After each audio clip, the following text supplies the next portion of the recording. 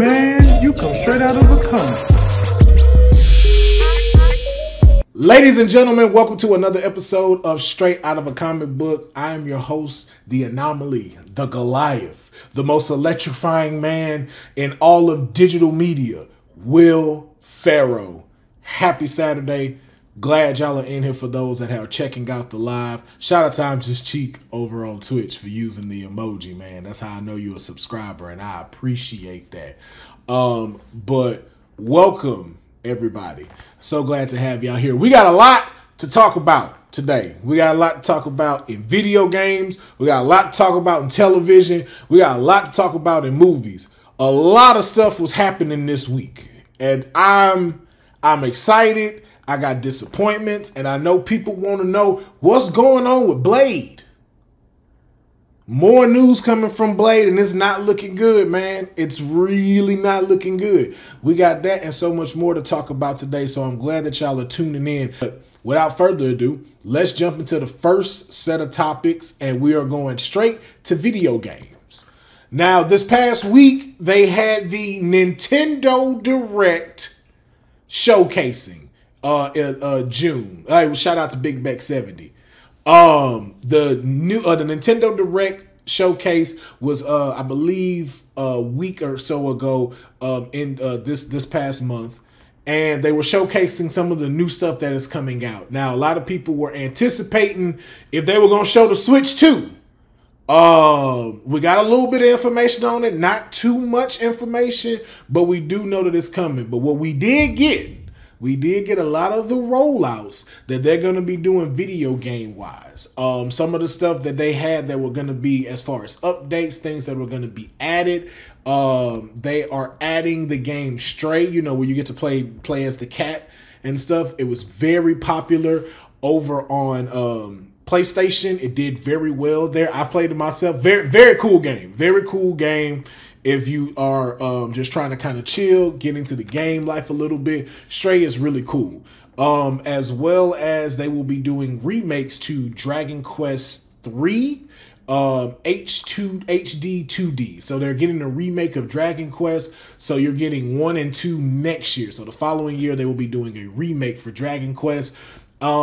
As well as some other properties that they're going to have being remade. But some of the top things that were taken away from Nintendo Direct was the announcement of Metroid Prime 4 Beyond. Metroid Prime is back, and supposedly Metroid Prime it's rumored that this will be the first game that will be available on the Nintendo Switch 2. So don't know if that's confirmed just yet. But from the trailers that we saw, it looks like Metroid Prime has not missed a step, and it was worth the wait. Samus is back, and I can't wait to see the culture for Metroid Prime show out. I didn't realize like how big until you go to cons and stuff, how big Metroid is a contender in the Nintendo family. Like, we always consider like Mario, Luigi, like if you think top 5 Nintendo people, top 5 Nintendo characters, that's like the face. So this is like the Mount Rushmore of Nintendo characters. Who would you put in there? Because I'm hearing a lot of people saying that Metroid is within that Mount Rushmore. So we already know 2 spots are taken up, and that's Mario and Luigi. And Luigi certified himself when he got Luigi's Mansion. Like, it wasn't just like coattail type ride. Like Luigi stood out and stood on business. So you got Luigi, Mario, wait, hold on, let me reverse that. Mario, Luigi. Then you got Link from Legend of Zelda. Donkey Kong. But if we go in that top 5, let's say our Mount Rushmore is top 5. Who's in top 5? Who's that 5th spot? Okay, so someone said in the chat, Pikachu. Oh, man.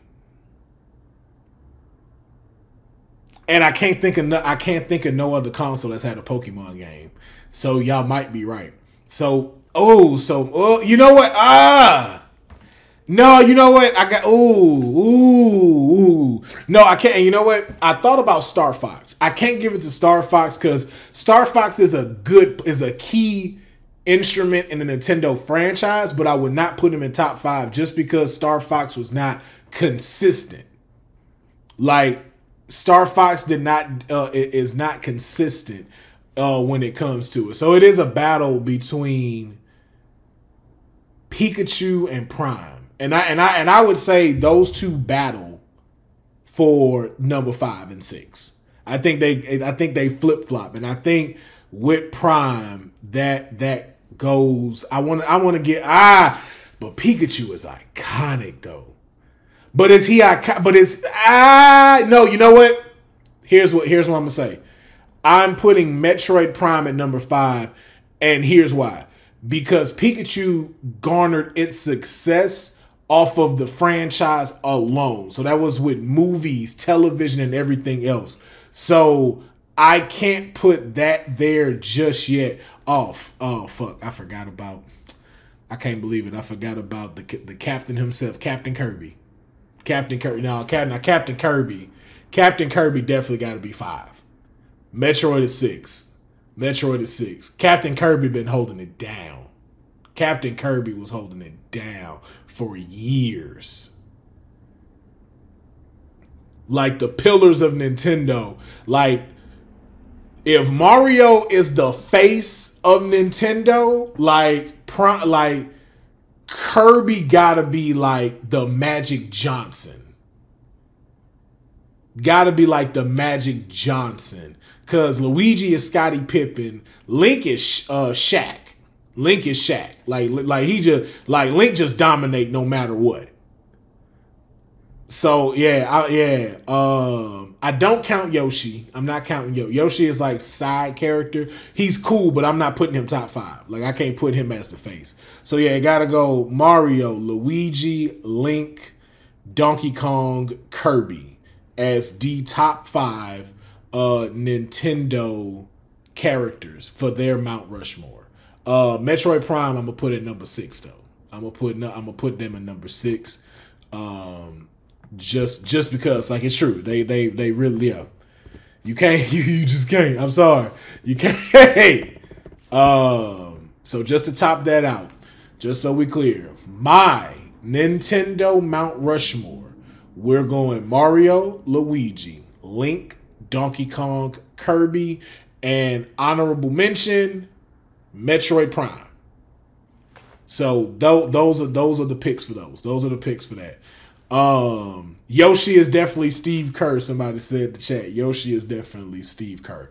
That is a great one. But yeah, so I'm looking forward to seeing what Metroid is gonna do, as well as, you know, we mentioned Link in the Mount Rushmore.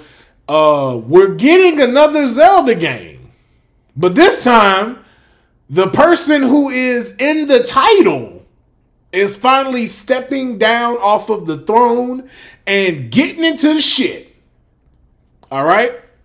So the new game for Zelda, the next chapter that was announced was The Legend of Zelda Echoes of Wisdom, where this time you will be playing as Zelda rather than playing as Link.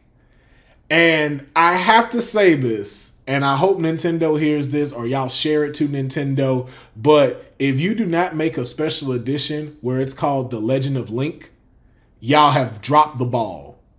Y'all have dropped the ball on this. I'm going to let you know now. If you missed this opportunity to call it The Legend of Link and you play as Zelda, and like I said, special edition. If you don't drop that somewhere, you've missed out on a grand opportunity. I'm not a big Zelda fan. And there's no hate towards it. It's just one of the games that it didn't grab me like it grabbed everybody else. But I did play Breath of the Wild.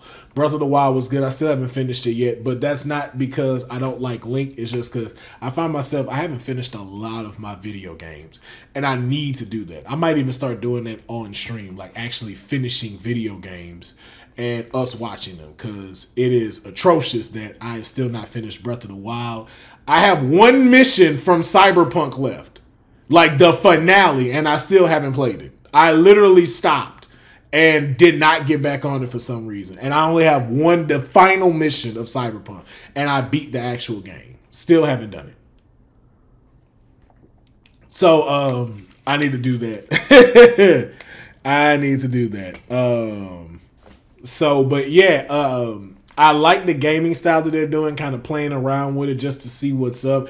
I hope that they allow Zelda to have some dope powers, kind of to stand on their own, so we can kind of see, maybe even get a version like Breath of the Wild told by Zelda and something like that. But I think it looks like a cute game. I'm not going to play it personally, but I'm sure this will be fun to the fans of the Zelda franchise. I'm sure this is just another great addition to them. And yeah, so, and then the next things that they showcased, of course, was Mario and Luigi Brothership. Of course, the Jordan and Pippin of Nintendo are getting another RPG game called Mario and Luigi Brothership. It looks good. I've seen the trailer for it. I do like the animation style for Mario and Luigi. It looks really good. Like at first, I wasn't too sure about the style. I wasn't too sure of how it was going to look, but I'm liking what I'm seeing so far. And if you're a fan of the old school Super Nintendo Mario RPG, just settle in, because I think we're about to get the same stuff, but just a continuation of what they built on. The remake was good, but to see like this next chapter for them, again, it just adds to their franchise as well, kind of like for Legend of Zelda. And it just shows why they are the top dogs, why they are the top folks. And I'm all here for it. But the two that grabbed me at this showcase, our first one, Super Mario Party Jamboree. It's a jamboree in this bitch. Mario Party, man, listen. They did their thing with this. They did their thing with this. You can play with over 15 people online now. Okay, do you understand the craziness, which is why they called it Jamboree, because we already know, like, Mario Party is a staple for a lot of folks in the Nintendo world and stuff. And I think the limit that they have is 20 people. 20 people at a time can play this game. Online, at your home, on your Switch. Yo, this game finna go up. Like, it's I promise you, Super Mario Party Jamboree finna be up there with Mario Kart. With Mario Kart and Super Smash Brothers. It's gonna be like the top 3 games that's bought on Nintendo Switch. Smash Bros, Mario Kart, Mario Party Jamboree. I cannot wait for me and my friends to get this, because as you know, we got a Mario Kart, group that we play with. We're gonna have that on Twitch coming soon too, so just look out for that. Going live and playing with a couple of my friends as well. But this is gonna do numbers. This is gonna do numbers. And I do have to say something though about Mario Kart, and I just want this to be known. And this is to anybody that does this.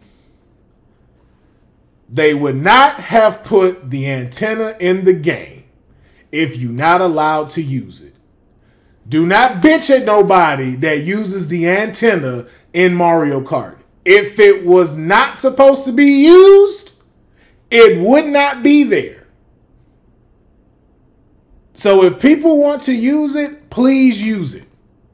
Do not let nobody punk you into thinking like, oh man, you can't play, you got the antenna on. Man, fuck you. You can kiss the lower end of my left testicle. Now at 200 cc's, you wild. Hey, if you play in 200 cc's with no antenna, you're wild. But stop bashing people that use the stuff. I do both. I do both. I'll use that antenna, and sometimes I won't use that antenna. I've had it and to where, because I've used the antenna to where it has gone horribly wrong, and has cost me winning the game. That it has straight like legit cost me, and I'm like, fuck, turning this damn antenna off, turning this shit off. Fuck this. But so. Stop bashing people that use the antenna, because we had that in a group a couple of days ago, and they was just like, man, no, you can't use the antenna. Yes, you can, because like 2 of my homegirls was using the antennas. It's like, let them use it. Let them use it. It's there. That's what it's there for. Jeez. Let us play the game the way we want to play it. It is not cheating. Anybody tell you a cheater and you use an antenna, you can tell them, hey man, you can sharpen some pistols and fall on them. All right, but Super Mario Party Jamboree, one of the highlights of of the Nintendo Direct. But my final one again, this is my personal pick of what was the highlight from the Nintendo Direct. Not, these were not put into like which one was best, which one was worst. But for me, the highlight myself was Nintendo Switch Sport. Nintendo Switch Sports. Listen, Wii Sports was off the chain, and you can't tell me no different. I don't think no one can give a good enough explanation why you did not like Wii Sports if you tried it. Bowling, tennis, boxing, volleyball, soccer, all of it was fire.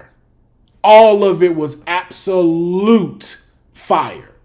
And the fact that it's coming to Switch and the new stuff that they have on it, like the fact that you can now add your controller to your leg and that certifies as a kick for soccer. Yo, Nintendo decided they wasn't playing. They were not playing. Yo, hey, I will say this. So someone in the comment, Big Beck 70 stated that they need a Olympic qualifier Wii Sports edition. They do need a Wii Sports tournament, though. I will definitely agree with that. We need a Wii Sports tournament. And that might be something I cook up. I might have to cook that up. A Switch Sports tournament where they come out, you pick your category, and we will crown first place, second place, third place runners. We need to do that. I can't wait though. I want to try all the sports. I want to do boxing. I want to try tennis and stuff. And it's also a great way for gamers to be active. That's the thing that I really like about it. Is that, a lot of gamers sit in a chair all day, streamers as well. Like I look forward to seeing people, streaming, playing Nintendo Switch Sports.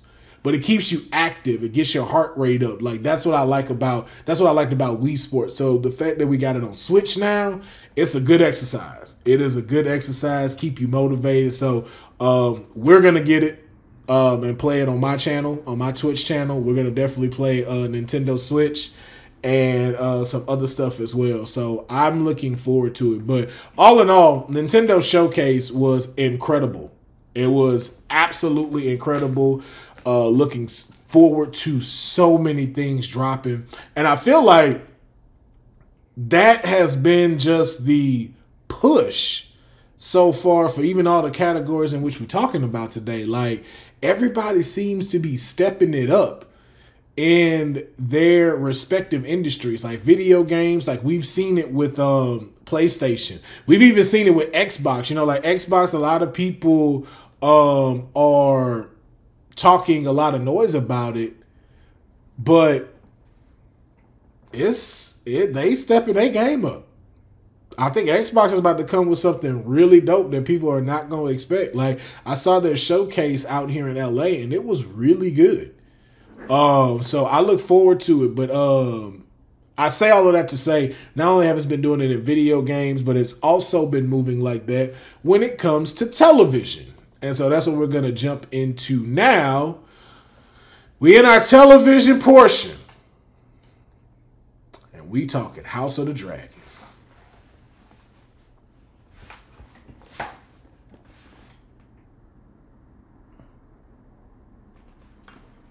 Y'all, if you saw it, if you haven't seen it, this is a spoiler warning. Okay? If you haven't seen it, please exit the video, if you on live, exit the live. Go check out one of the other episodes that I have straight out of a comic book. You can go watch who we picked as the top dads in a previous video. Go watch that because we about to talk about it. House of Dragons returned last Sunday. We got a new episode coming out this Sunday.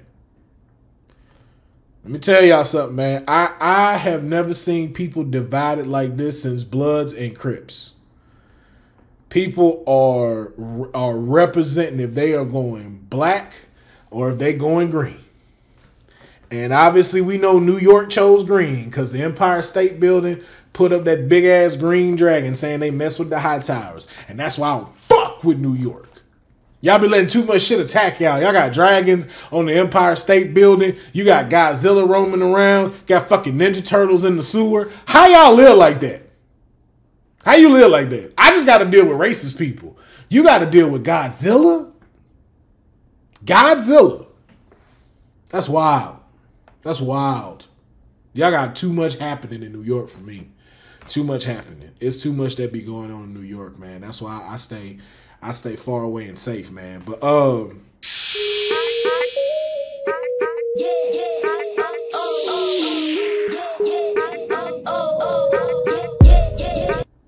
House of the Dragon picked up to some people's case a little slow in the beginning, but at the end just left you shell-shocked. And one thing we can definitely determine that war is coming. Ain't no, hey, you know what? Can we talk about this? Can we talk about this for a second? I know my son accidentally let his dragon eat your son. Yeah, I get it. That's messed up. That's on us. That's on us. We shouldn't have let that happen. We shouldn't have let that happen. I should have watched my son a little bit more, told him like, hey bro, listen, stay your ass at the house. Stay your ass at the castle, bro. Don't be out there. I don't care what they did to your little eye, bro. We got you you got a blue magical eye. What more do you want? Nah, man. Nah, bro. Princess said, I ain't playing that shit. I ain't playing that. Yo, first of all, when her husband was trying to be like, yo, man, we need to go get these cats. And her advisor from the ship crew was like, yo, you don't understand, bro. Like, yo, she lost a kid. I lost a kid, but I got to mourn mine. I got to bury them properly. I got to say goodbye to something. Man, when she said that, bro, I felt for the princess. Bro, I felt for her, bro. I felt for Princess Targaryen, bro. That shit, yo, because when they said that, it hit home. And I was like, dang, that's so true. It was so like, it's just like, I don't know why it touched me the way it did, but it was just like, yo, to hear her say that, it's like, yo, it's true because she don't have nothing to bury. She didn't get to like see her son. She didn't say goodbye to her son. Like her son is digested and was probably shit out across the sea by that dragon. And that's about it. So she didn't even get to touch him, to hold him. And I keep calling her princess, even though I do need to call her queen, because she is technically queen, so my apologies. But Queen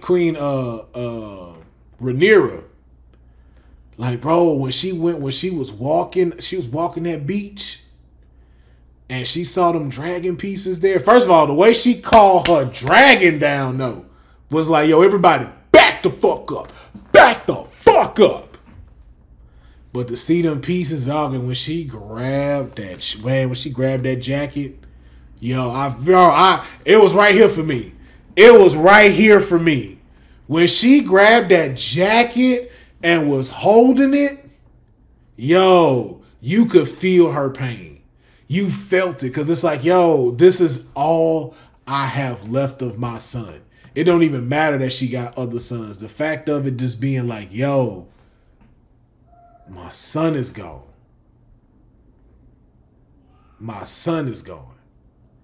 That, man, that hard hitting. And then I gotta talk about it. Let's talk about the queen over there in the high towers.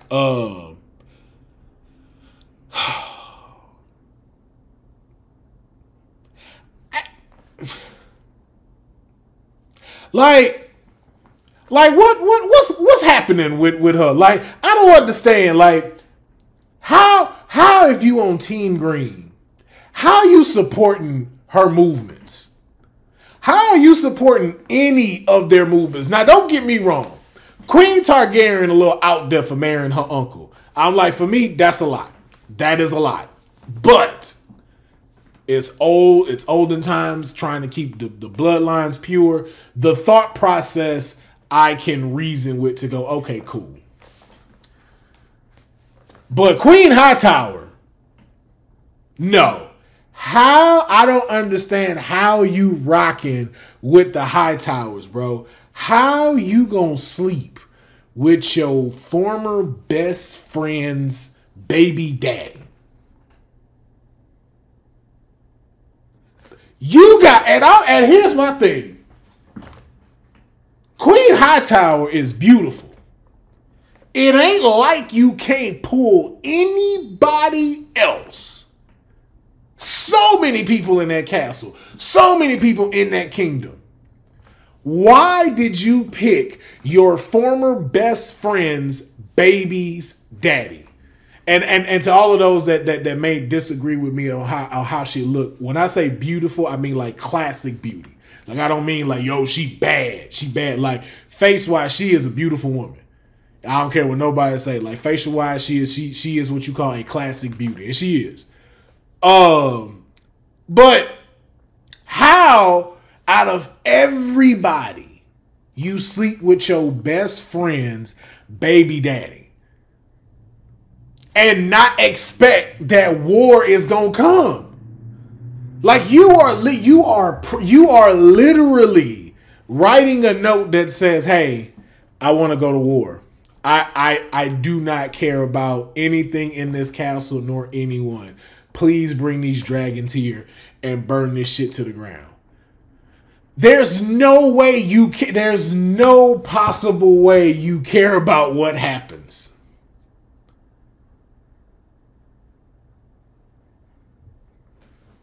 Like, I don't understand how y'all rep for Team Green. I do not understand y'all rep for Team Green. We already got him in there just acting a fool. Her son, her son Aegon. Man, look, don't listen to nobody. Don't listen to nobody. And you know what, too? I wanted to give it to her son, the king. I wanted to give it to King Aegon II. I really did. But the only problem that I have with him when it comes to this is that he does a lot of stuff out of spite for his parents. And he does a lot of stuff out of spite for his family members. Like, it's one of those, I'm a rebellious person, and you can tell, like, you don't respect hierarchy. Like, there's a difference between, like, Prince Daemon and how he acts. Like, there's a whole difference between that. Like, that dude just a savage. But you can understand his concept as towards who he is, which is why he ain't really fit to rule. But King Aegon is just like, bro, like, you show, like when he was sitting at the throne, he was listening to the people. And your advisor is trying to tell you some real shit. Now, don't get me wrong. Otto ain't shit. He is a no shit nigga. I'm still gonna throw that out there. All them Hightowers ain't shit. Like, at all. Them Hightowers is bad news. They toxic. But he was at least giving him some real advice. It's just like, yo, we trying to pay these people off. with these livestock to protect you, to protect your family, to protect everybody, so we can gather forces so these Targaryens don't come over and burn this place to the ground. So while I know this cat's struggling, just keep in mind, if you open that gate, the flood gonna come in. You do it for one, it's gonna spread around the castle, and people gonna think you're gonna do it for everybody. That's some real shit, because a king gotta make some hard ass choices. And you can tell Aegon's choice that he don't want to make is by listening to everybody. Otto told him some real shit and he didn't want to listen to it. And it's like, yo, that's how you gonna fuck up your kingdom. Like, it's cool if you want to please the people, but you also got to please the court. And if you start not finding a balance with that, you gonna mess around and end up like your kid, and blood and cheese gonna come knocking. But we're going to jump into that in just a second. I do want to point out that we did get our first look at the Starks, which was dope. We got to see the wall. We got to see one of the Queen's sons, one of the Queen Targaryen's sons go over there, and we got our first introduction to the Stark clan. And which made a lot of sense as to why that story builds towards Game of Thrones, especially after having the conversation that he had with Stark over there at the Ice Wall, which also makes me think that the White Walkers are already there, because it's something that he stated too. He was kind of like, well, what's out there besides the cold and like the beast and stuff like that, and some of maybe like the natives that live within there. It's like, yo, nah, you have no idea what the fuck out there. So that leads me to believe the White Walkers already somewhat exist. And I know there was some rumors going around that people were believing that Prince Aemon, the one with the missing eye, that he was potentially the Frost King. I may be saying his name wrong. The Frost King.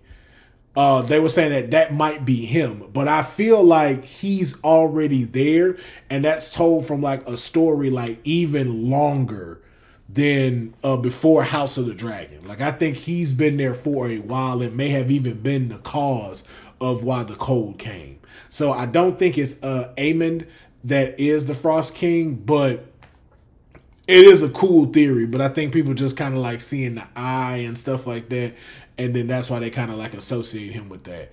But it was real cool to see these lineages be introduced, especially so early here, and this taking place 100 years before Game of Thrones. So it was cool to really see that. But whew, that last part, man. Look, listen. Usually I don't do this, but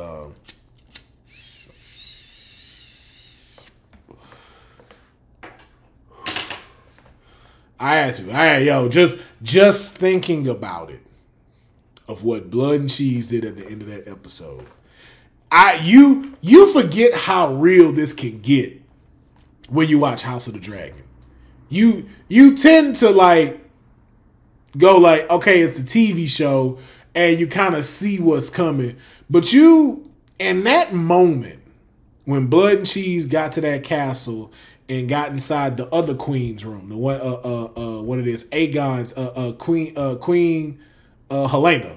When they got into Queen Helena's room and had her held hostage, and I was like, oh, yo, this shit real. Because watching them infiltrate the castle felt like you was getting infiltrated a little bit. Now, again, I don't fuck with Team Green like that. But that feeling of being somewhere and that thought process you kind of have. You ever been like in a house that's a little big, like maybe 5 bedrooms or something like that? Ain't even necessarily even got to be 5. It can probably be less than that, like 3. But just like when you in a place, you ever get the thought that somebody else might be here? Or there's someone lurking within here? Like, it's like, yo, man, I don't like the fact that this door closed in the room upstairs, because what if somebody in there? And it's like, yo, why the fuck would somebody be in here? But it's like, but what if somebody is? Everyone has that feeling. Even if you don't, harp on it, or even if you don't play on it, you still have that feeling. And that's the feeling I felt when they were infiltrating the castle. It's like, yo, anybody can really walk up in this bitch. And they did. And they got to your room. And not only did they get to her room, they made her make a choice. And what's crazy about it is she called that shit in the beginning of the episode. That woman called that. She tried to tell her husband, like, yo, I'm scared. And she mentioned the fucking rats. Because one of them dudes in Blood and Cheese is a rat catcher. And she kept mentioning that whole episode. I kept looking for rats. But it was like, yo, I really didn't see any rats like that till we started getting towards the end and we saw the traps and the dude walk off, and I'm like, okay. But I never associated with it, but it's like, yo, it's a big ass thing. Like, of course, they don't have areas where there's rats and stuff and infestations and shit. Like, it's old times. But she called that and told that man that. And he didn't do nothing. And that's the reason why the king is going to really mess up. And I think he going to wind up getting killed. I think he going to wind up getting killed, or he going to wind up killing himself. Kind of like Lannister kid did when he walked out the window and just exit life. And he told her, and he didn't pay attention, and your arrogance cost you your son. And you know what, too? We had this conversation in a group of mine, and they was like, if I was her, I wouldn't have chosen. I would have said, like some people believe, like, yo, why didn't she sacrifice herself and let the two kids live? And then the only problem with that is Blood and Cheese was coming back with somebody's head, a son's head at that. And how I showed it was, you risk losing all three of you by doing that. Because if they kill you, there's the son and the daughter left. You start sawing off the brother's head, the daughter wakes up, screams, now you got to take the daughter out. So now there's two kids, and he only requested one. That's two kids and a queen taken out. Yo, that when I saw, like, when they was like, yo, choose who you gonna take out, I knew she was like, pick, which one is your son? I already knew she picked the son. And the reason why I knew she picked the son, because she did not want another one of hers ascending to the throne. She did not want another guy in there. That's why when the rat catcher looked at her, he was like, nah, she telling the truth. She telling the truth. And she walked out, and all you hear is the sawing sound.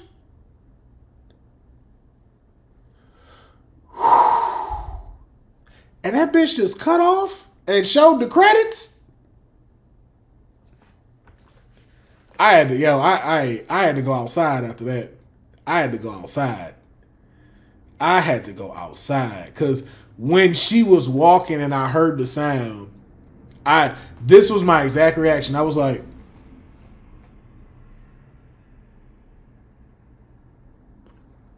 are they cutting that baby's head off? Like, literally, like, I had to look at my homeboy and I was just like, are they cutting that baby's head off? I was like, you hear that? Are they really cutting that baby's head off? Yo, that shit flipped me out. That shit freaked me the fuck out. Man, and you know what's crazy and how crazy the world is today? Let me talk to y'all for a second.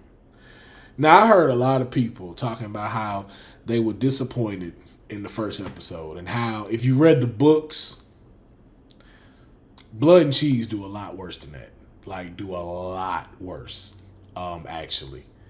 And they toned it down a lot. And then also, too, though, in this next episode, they also, again, remember, they also have to escape.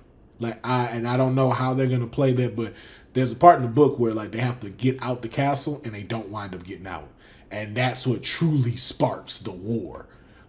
between both Targaryen parties. Here's my thing. This is how you know from the people who were bitching and complaining about like it being downsized and disappointing. This is just a testament of how we need a reset in today's society. Because how hearing the sounds of someone getting their head cut off and you know that it's a child happening, how that does not shake you in your bones and you're like, we want more, says a lot about you. And I mean a whole lot about you. Because that's wild. That's so wild.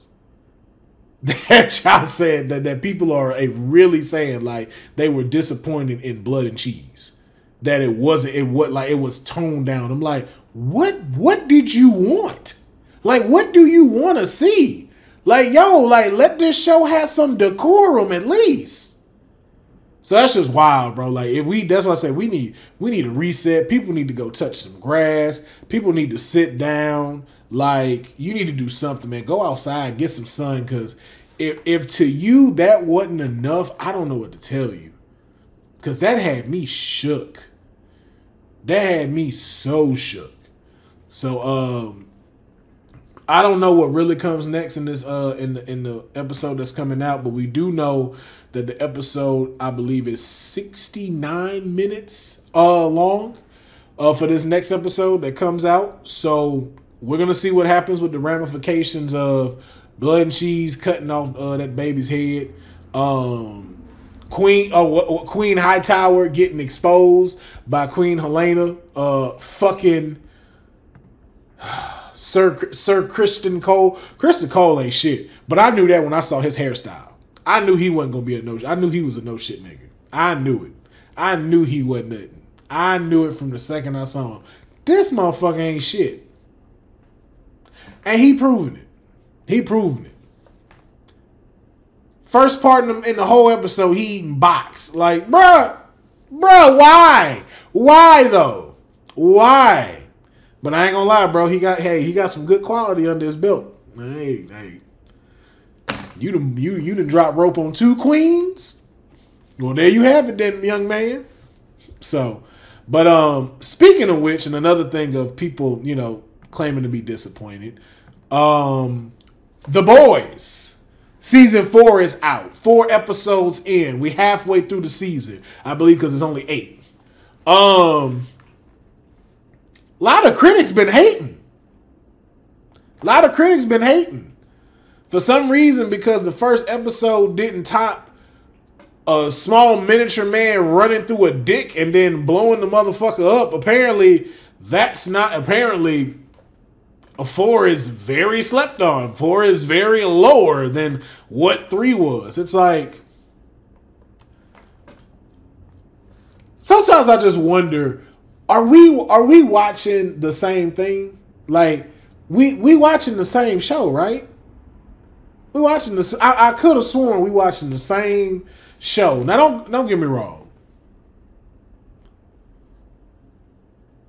Why would you want to top that? And then 2, it's like, as a showrunner, as a person that writes a show, as a person that makes a show, it's not about topping your next season, but it's about being consistent. It's about you going, season 1 was dope, season 2 was dope, season 3 was fucking fire, season 4 fucking great. It's not about topping it. It's not about topping your next season, but it's about making sure it has a good consistency to it. And The Boys ain't disappointed in that. Like, I was really curious as to how they were going to pivot in the show with everything going on. And I think they've done a great job. I think we've crossed kind of a threshold as to the reality of our life, our real life, blending into the story. Like, they've normally like put it in. Sometimes they make it very obvious what it is. But in this one, it feels very real. Like, the only thing that's not real about this whole show is the superheroes. But if you take the superheroes out, it kind of feels like the world today. And I don't think that they were too shy on that in this season, in these last 4 episodes. But all in all, it's got me interested. There's depths in this story that have gotten tremendous. Like Frenchie's story was not expecting. They was not expecting Frenchie to have this story. Was not expecting him to do this. Was not expecting how that was gonna go. Kimiko's story. Love their development in season 4. Them kind of separating, them kind of being on their own. I love seeing Kimiko interact with the other members of the boys. Like watching her and Huey like have more conversation, seeing like the banter between them. It's not a lot, but to just see like, okay, hey, there's a mutual respect from both of them. Like they both like fuck with each other. You know what I'm saying? Like he respects her. He don't look at her no different way. And Kimiko feels like she's not being judged. Like she can be comfortable around him. I like that. A lot of them are getting their own ways and being able to come back to try to deal with it. Like, I like that we're not harping on Starlight and Huey's story as far as a relationship. I love seeing that they're solid. I like that it's a solid foundation. We're not seeing cracks of them being together. Like, we've gotten past that. We got bigger shit to worry about. Watching Starlight's new phase, or excuse me, Annie January, as she is right now. How she's developing. Butcher's story. Like, yo, near death, man. Seeing his wife. Just all of it is so good. Even Mother's Milk being the front man now. Not really seeing his OCD and really standing 10 toes down for his people. Like, it's like, nah, bro, like, we know how important we are to this. And I can't let you fuck this up no matter how much I care about you. I can't let you fuck this up for everybody else. And then just everybody's having like the storyline and the growth and the evolution of all these characters just have been written so well. And I'm enjoying just seeing each and every single one of them. Even like A-Train's, like from where A-Train started to where A-Train is now. Hands down, one of the top character developments.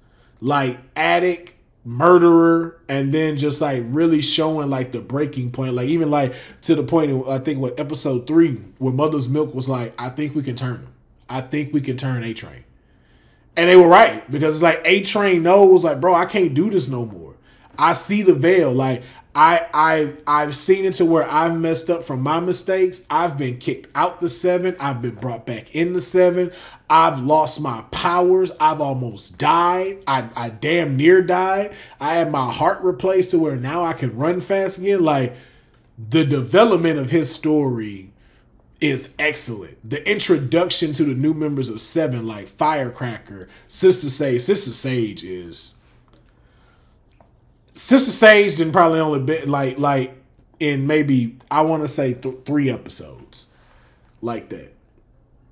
And already Sister Sage has done way more than what's her face the Nazi chick done coming in there. That like Sister Sage is a problem. Sister Sage is a real problem because you don't know whose side Sister Sage is on. As much as she's assisting Homelander in this plan, what is her end goal? Because it doesn't seem like it's going to be Homelander being the dominant person or like superheroes being the dominant species. Like, I don't get that feeling from her.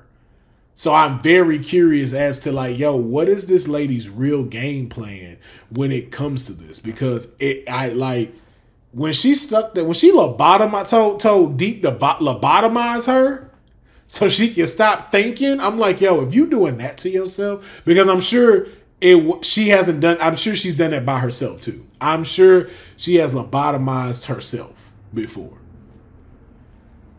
Man. When I saw that, that's when I knew that woman ain't nothing to fuck with. Something going on. something going on. But this show is great, and of course, you know, like the big takeaway is Homelander. And the actor that plays Homelander needs a Oscar, bro. Not an Oscar, a Emmy. Anthony Starr has been killing it. He has been killing it as Homelander. Man, if you seen this last episode when he went back home.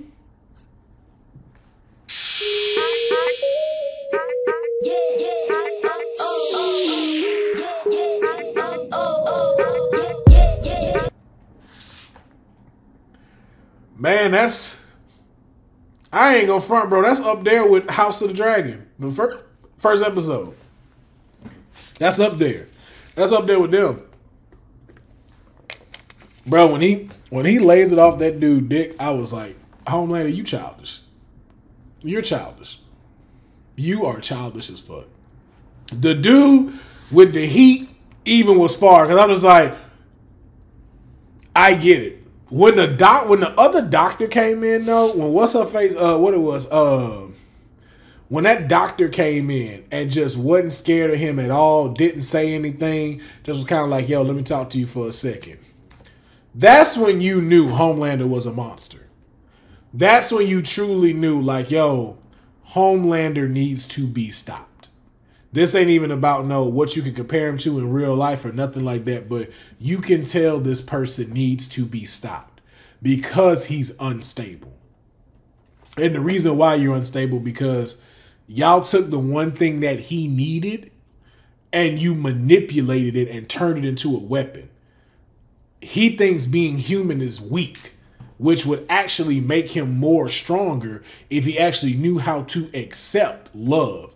But the fact that everybody used him, I'm not. Listen, in the chat, he did it. I ain't pausing nothing. He did it, not me. That's exactly what he did. And he didn't pause at all. He laughed, actually. He didn't pause, nothing. He laughed. Laughed at that man. They told him, put him out of his misery. Please stop. Like, please, he's done. Can't do nothing for him. Take him out of his misery. But this show you, like, that dude's a monster. When she said that, like, yo, the person that was carrying you, you lasered them out of the womb and floated up.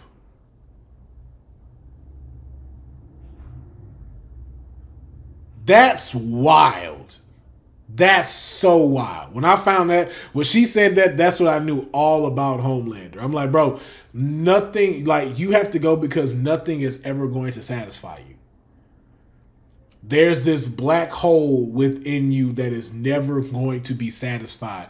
No one can fill it. Nothing you do can fill that void.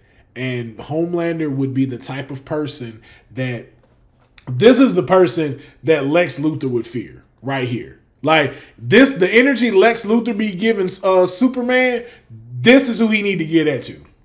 We need a Lex Luthor here in the boys because that's what the energy you need for this guy. Because I can see Homelander killing everybody on Earth except Supes and he still be miserable. It's still not enough. Then he will try to make other people. It's still not enough. It's not going to be enough. Then he destroys everyone. It's still not enough. It's never going to be enough for him. There is a black hole in that man's chest and Butcher need to take him out. He needs to die. Like his mental is completely gone. There's no saving it. And that's what we learned with the boys. So I don't know how these last 4 episodes are going to end. We also know that season 5 will be the final season for the boys. We know we're getting some spinoffs and stuff like that. You know, like the Boys Mexico, Gen V is still going to be happening. But we know the Boys itself has one more season after this.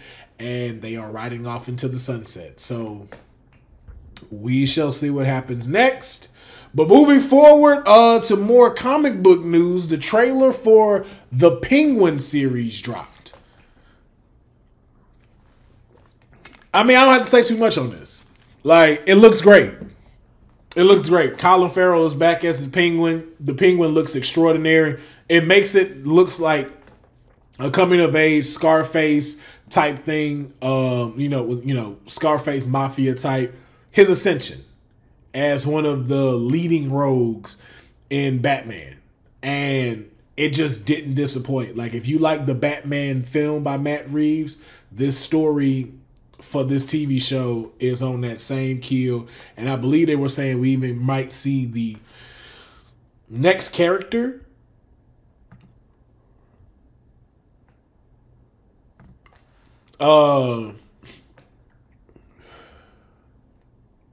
Yeah.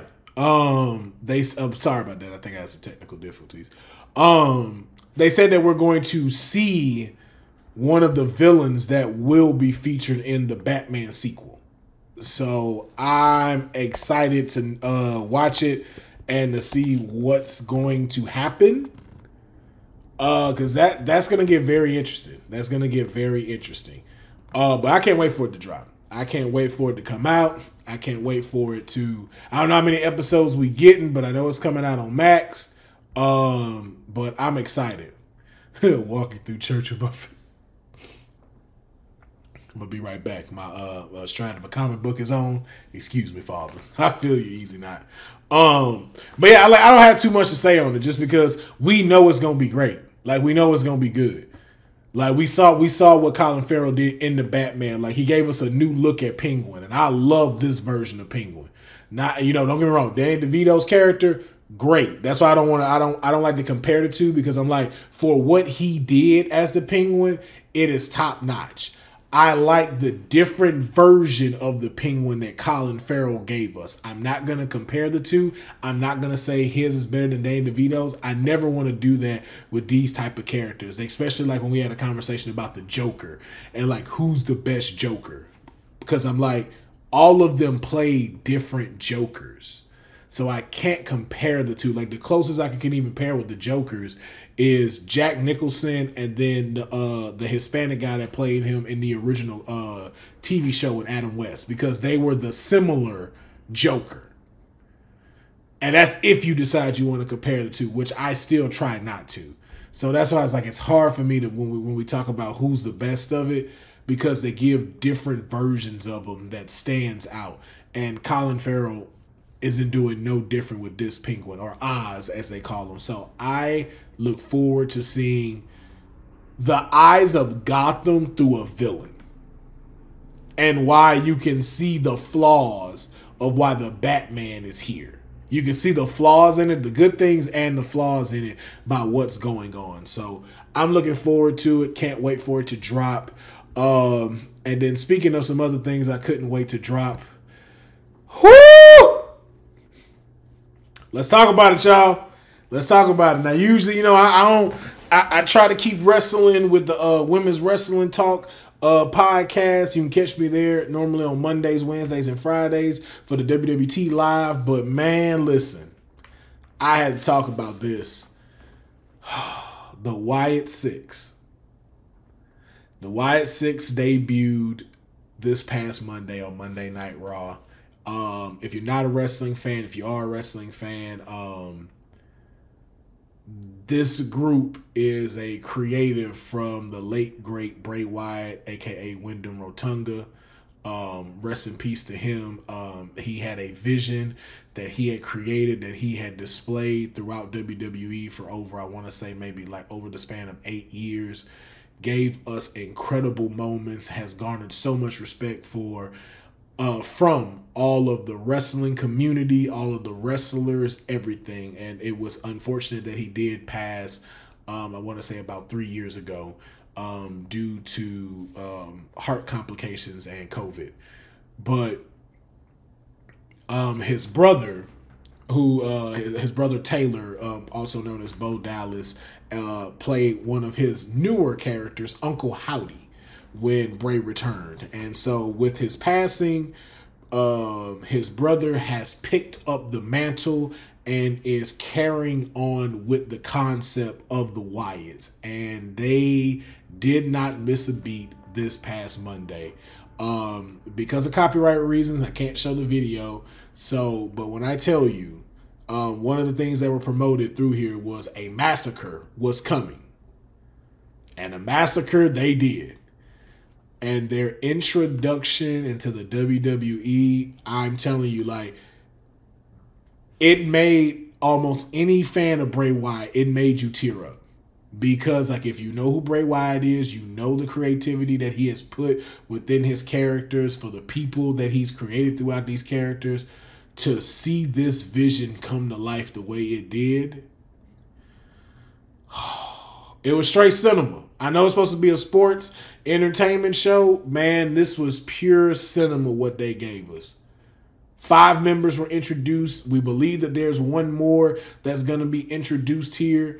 But I look so forward to Monday Night Raw and to see what's going to come of them. And so, like I said, I know we don't normally talk about wrestling, but I had to tell you just the impact that it made for everyone that was a fan. I believe their clip when they debuted, within 4 hours, it was at 25 million. That's how watched this video was. Like, I still watch this video. And matter of fact, what we'll do is after the episode, when the Q&A, I'll probably play the video. I'll play the video for those that stay after the Q&A, just so you can see it. But yeah, the Wyatt Six are here, and their debut was nothing short of amazing. And I look forward to seeing how their story plays out into the WWE universe, because it is going to be a wild ride. Now, to get into our final segments of movies, but before we get into movies, I don't really know where this falls. So we're gonna go movie / television. Harry Potter, aka Daniel Radcliffe, man. Shout out to Daniel Radcliffe, bro, for winning his first Tony Award. All right. And no, it was not for Harry Potter. Just so we're very clear on that. It was not for Harry Potter.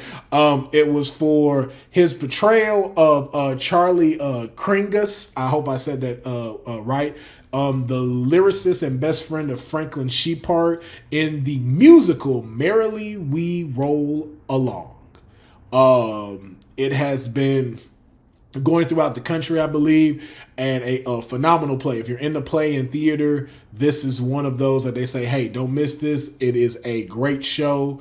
Daniel Radcliffe does a phenomenal job playing, once again, Charlie. And in his first nomination, he achieved his first win as well, receiving a Tony for, I believe, Best Supporting Actor in the film, if not, I believe, Best Actor. So congratulations to Daniel Radcliffe, man. Just showing you that he's not a one-trick pony with Harry Potter, and he really isn't. He's done a lot of other films and TV spots just to show you, man, I got versatility. I can do a lot, and he's not stopping with it. And then also, too, a special extra congratulations to him, because not only did he win a Tony Award, but he also won another consolation prize, excuse me. Won another great reward, which is the title of Father. He also this past weekend welcomed in his new son along with his longtime girlfriend. I believe her name is Erin Dark. They had him in April 2023. So he got to celebrate his first Father's Day as a dad. So congratulations to Daniel Radcliffe. Just phenomenal news, in my opinion. So, moving forward to some other people that ain't one-trick ponies, it has been announced that Tom Holland will be returning as Nathan Drake, as they are in development for a Uncharted sequel.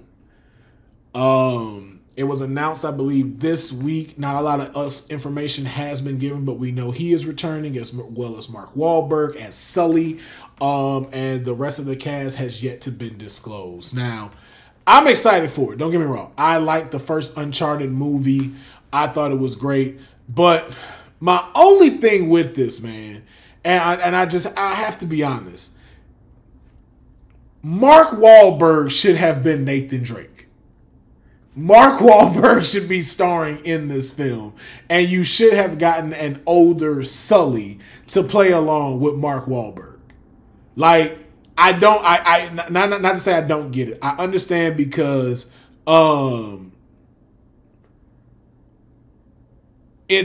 they want to do franchise. Tom Holland's the better way to go because we know we can get him to do more stunts. We know we can get him to be in here a little bit longer. That type of stuff, physical conditioning, everything. For Mark Wahlberg, I understand, other obligations, other movies and television shows he may be helping produce, create. So I understand why they went with the more obvious choice as far as longevity is concerned. I just still, as far as the aesthetic of the game, Mark Wahlberg is Nathan Drake. Like, why is he not Nathan Drake? Why is he not the star of Uncharted? Like, that's the only thing that irked me about it so bad. But the movie itself was good. Like, the action was good. It was in classic fashion of Uncharted. So, hopefully they can continue that moving into the sequel. But as more information comes, we'll talk about it here on Straight Out of a Comic Book. So we'll see. It is something that's still on my radar. I'm not going to say I'm excited. I should take that back. I'm not excited, but I am intrigued. So, what we can get into is our main topic. And our main topic is Blade.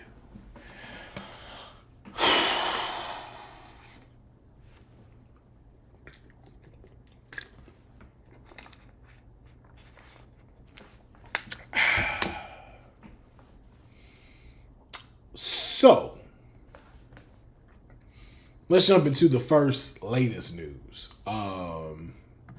We have had another actor who has backed out of Blade, and that is actor Delroy Lindo.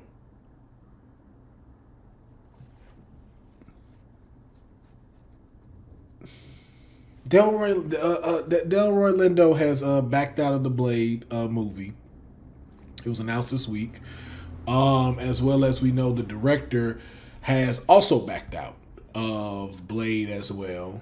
And then more news within Blade is that we heard that one of the scripts that had been presented was that Blade was supposedly finna be set in the 1920s.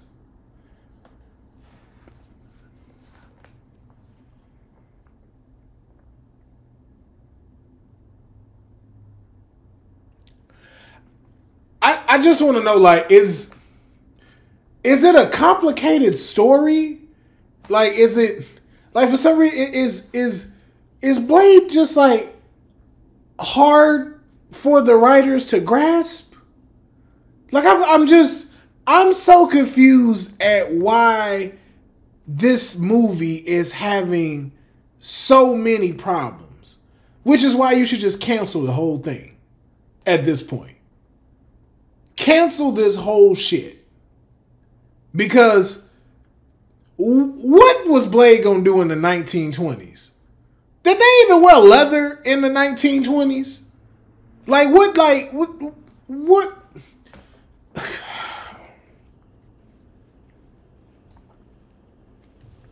It just pisses me off because this is a simple story. And I don't mean simple in a bad way. Like, this is a simple story for you to make happen. I don't understand why we're running into these things like this. I don't get it. I don't understand. Like, you have so many options to do stuff with this. And the thing is, it's like, you can either use the villains that he has or introduce us into something different. And the one thing that I can say about this,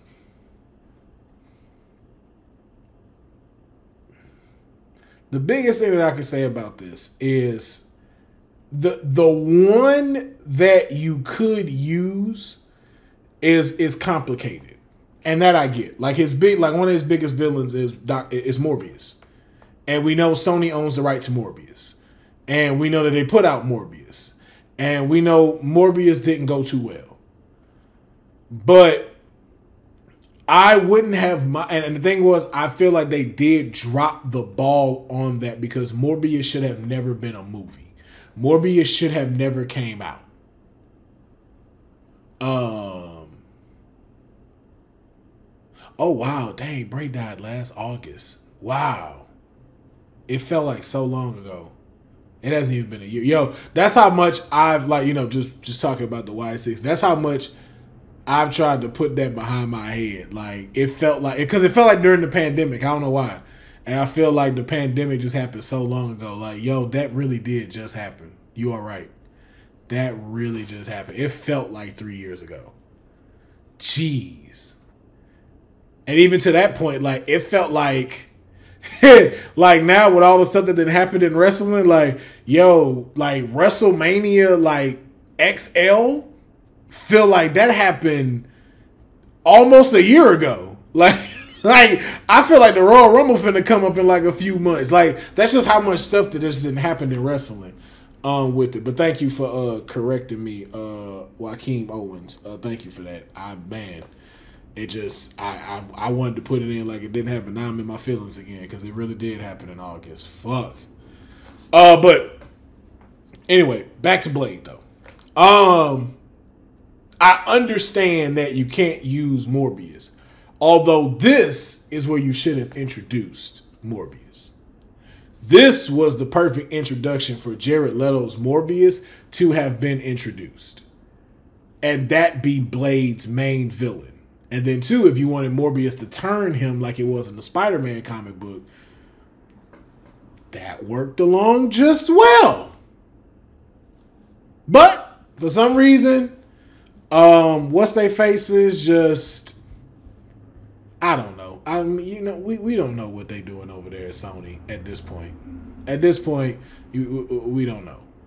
But for all other purposes, though, like Baron Blood could have been somebody, or the Bloods in general, because you got Baroness Blood as well. There's so many of these different characters that could have been used for Blade. And to be honest with you, it's like the biggest one to even use, you act like you just don't want to utilize it, which is vampires. Because here's my thing about it, like Blade don't necessarily need a major villain, or at least even to a recognizable villain. It doesn't need one immediately, if that makes sense. Like, you could have gotten away with Blade showing this world that Blade lives in, because we haven't seen that world yet. You know what I'm saying? Like, we've seen Avengers. We've seen a little bit of, like, Moon Knight. We've seen the magical side. We've seen a small slither of your world in Werewolf by Night. But we haven't seen the world that Blade lives in. So that's one I did not. Again, I don't think that you should put that fully on a Blade movie. That's just my opinion. But if it's like you have to write one, there it is. But this whole thing about it being set in the 20s, it being he has to protect this princess vampire and stuff like that. It's like, yo, like, are you just finding difficulty on what story to use? Is that what it is? I'm so confused. And then also too, you don't necessarily have to keep it with just vampires. If I'm being honest, if you wanted to, you could legit have other magical creatures be in this film. It don't have to just be vampires. It could be all sorts of mythical, because he didn't just fight vampires. That was his specialty. But it's like, yo, like, this man fought dark elves. This man fought like I think there was like what? There was like boy thing, like man thing, like mixed in with this other dude and stuff like that. Like, I believe he's even battled Null at one time. You know, I don't like I said, like fate, like fist up and stuff and everything. But like, it's not just vampires that Blade goes after. So it's like I don't get what's the issue. What's the problem with this movie? Like, what's stopping y'all? What are y'all saying? Like, no, this isn't right. Send it back. No, we don't like this. Send it back. No, we're not fucking with this. Send it back. Like, what is going on? Like, I don't get it. But I still go back to my original point that we talked about on the previous episode, that I don't think Blade needs a movie. I think you need to give Blade the Hawkeye treatment and sprinkle him into movies and build the world that is needed with other major characters. So then that way we can determine what we want to see from Blade. Do we want a full-length movie? Do we want a Marvel Presents? Or do we want a TV series? Because I love Blade. I think Blade is a phenomenal character, but let's keep it a buck. Blade ain't the A-list characters. He ain't. He's second tier. He's not a top tier character. We just gotta throw that out there. He's a top tier favorite, but in the Marvel universe, he's not. He's in the second class, if anything. And even too, some folks might even argue with that, because you got a long list of people that can end up in the second tier. So it's not necessary that he needs a movie fully, if you get what I'm saying. Like, I would feel more comfortable with a TV show, so you give us more time for us to adjust to that world too. So I don't know what they're doing. I don't know what's happening with it, but something got to change, man. Something got to change, and I think the change should be just cancel Blade. Just cancel it. Like, cancel it and say, hey, we're going to put you in the bigger grand picture, and we're going to come back to you in phase 6. We'll see where you at after the multi-saga, and then we'll trickle that in. But for now, it's just not looking good. It's just not looking good. And I stand on that. I think you should just cancel the whole project rather than giving us some crap, because the last thing Marvel Studios needs, it can't take no more bombs right now. You need some back-to-back hitters. Deadpool and Wolverine is gonna give you a hit. Agatha is gonna give you a hit. I don't care what nobody say. Agatha gonna be fire. But you need some consistent hits these next 2 to 3 years. And with all the stuff we hearing about Blade, it's not sounding good. It's not sounding good. I say cancel that joint and find the best way to put him in there, in the MCU. Because if not, you're going to give us a bad taste of Blade, and that's going to backfire on you real bad. Real bad. And that's what you don't want. You don't want that. So, we're going to see. We're going to see what's going to happen. But that is going to be it for today's episode of Straight Outta Comic Book. Follow all of our socials. So it's Straight Outta Comic Book, just like you see it read right here. Straight Out of a Comic Book at Twitch, YouTube, Facebook, Instagram, Twitter, and TikTok. All of those are there. You'll see the pop-ups come at the end as well. Make sure you follow. Hit the like button on the YouTube video. Subscribe to the channels. Follow the social medias, man. Just keep making sure we keep this thing growing. Shout out to everybody that came in here today. And, yeah, we will catch you next time. I've been your host, Will Pharaoh. Peace. Yeah.